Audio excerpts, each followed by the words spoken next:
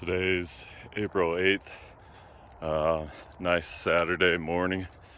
I'm walking my ending part of, I just ran 3 miles. Last Sunday was my first 3 miles. I recorded after that, but it didn't turn out audio that great, so thought I'd just redo one this week. Yesterday, had the day off, came to the track, ran my second 3 miles, and then today I did 3 miles also. I'm averaging about 10.5 to 11 minute miles.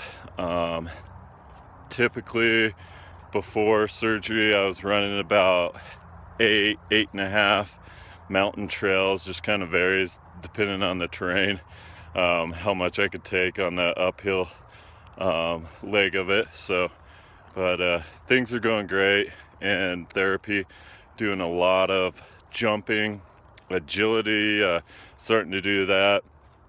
Nothing with cutting, still staying away from that. My first time I did the 3 miles, I did have some stiffness behind my knee before. It didn't affect my run. Afterwards I was fine. The next day it was back again.